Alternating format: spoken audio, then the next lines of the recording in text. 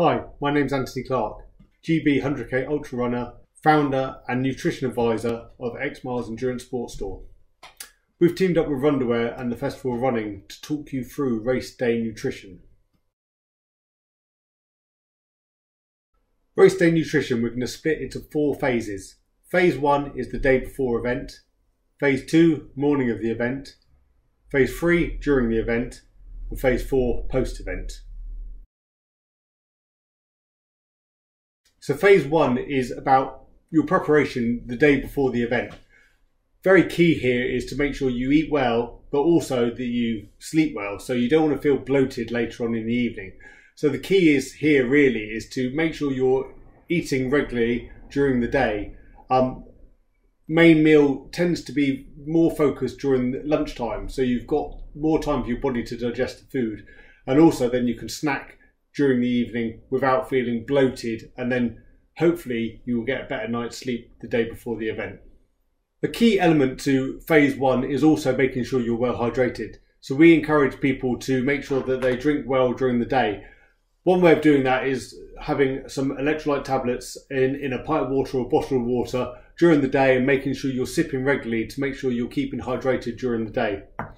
Also, the evening of the race, there is a few options on how to fuel and not feel bloated, and but also getting the carbs in for your race. So a product like Fuel Night Fuel is a hot chocolate based drink which also keeps you hydrated, but also will allow you to then keep fueling up until when you go to bed. So Phase 2 is about breakfast and pre-event fueling. This is key to making sure that you feel ready to run at the right stage. So you don't want to eat too close to when you're actually going to be running. So normally we say a minimum of 1-2 hours before your event, you should probably have your main food, which will be a breakfast that you've tried and tested. So you don't want to try anything new, and you also want to make sure it's something that you know that sits well on your stomach, and you don't have any problems racing or running within a couple of hours after having that meal. So obviously 2 hours is quite a long time until you actually start running. So we also want to make sure that you keep hydrated and also keep your energy levels up during the pre-hours before the race. So key to this again is to make sure that you take something that isn't going to make you feel bloated and not very comfortable when you're running, but also we want to make sure that you're ready to go and well fueled. So the best way to do that is to use a product like Fuel Extreme Energy Fuel or Tailwind Nutrition. So these are both powdered energy drinks that will go into 500 ml of water.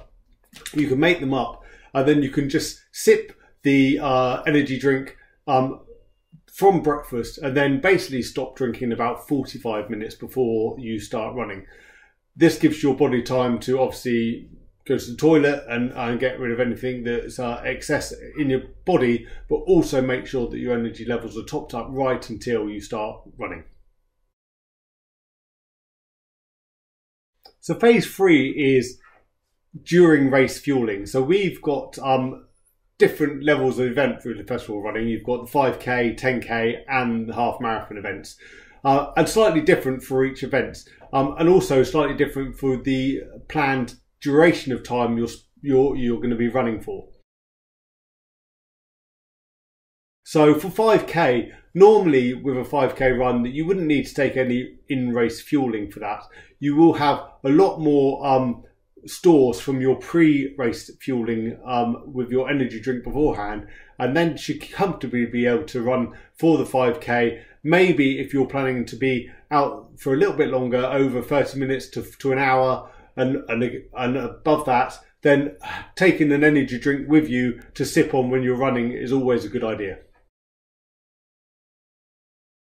10k again is a distance where racing fuel is optional. Normally, again, you would use your pre-race fueling. Some people would then look to take an energy drink with them to sip, or use maybe one gel during the event, depending on time. Up to 45 minutes you would get away with not having anything during the race, but after that you could benefit from having an energy drink with you, or maybe a gel very similar to this one here. Half marathon fueling, you have again a few options. So really, over 2 hours of running, you need to make sure you're taking on plenty of fuel to sustain the event. If you're running below that, then there is performance gains to be able to top up your energy fuels whilst running. So again, look at this in different stages. Your pre-race fuel with your energy drink, then something during the event that can keep your energy levels topped up depending on duration of time. So for example, a good way of looking at a half marathon would be to have your energy drink beforehand and maybe a gel at halfway, and then you will be able to keep going until the end of the event. So phase 4 is post-event. And this is kind of overlooked quite a lot of the time because you kind of think, I'm done now, I'm just going to have a treat and kind of just get on with things. But actually, if you get some fuel in you and some recovery food in you, within 30 minutes of finishing, you've given your body more of a chance to recover quicker. And also then if you're doing another event in a few days or planning to go out running again in a few days, you will reduce any stiffness in your muscles and soreness from the event you've just completed. So really good option is a recovery drink. Mountain Fuel, for example, is just mixed with 500 ml of water or milk, and there's a great recovery straight after, and you can have that in your bag ready to make. There's also vegan alternatives. So if you're a vegan and want to steer clear of whey protein, you can go with something like Unived or Tailwind Rebuild, which are both vegan friendly recovery drinks. Same process, 500 ml of water, get that in you as soon as you can after the event, and then when you're back to home you can have some real food and continue with your normal diet. So we hope that the video has given you some idea into the 4 phases of nutrition for race day. Key, again, takeaways from this should be: keep hydrated, eat well the day before but don't feel overly bloated, smaller portions, eat more regularly, and then making sure that you get something into your body within 30 minutes of finishing to make sure that you recover better from the event.